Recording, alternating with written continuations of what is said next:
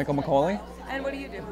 I do internet marketing and web design as well as fractal art. What is it about Utica that you like the most? Oh, hands down, the food and the people.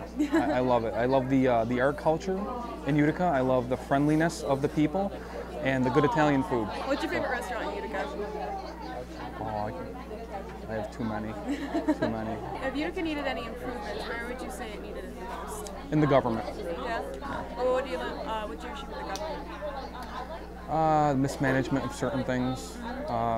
Things could be better, you know, especially with the art community. We're losing funding. Do you feel as if Utica had a better government, it could be restored kind of to its former glory? Oh, absolutely. So thank you for spending time with us on the couch. Here's a thank you card from us to you. Okay, cool.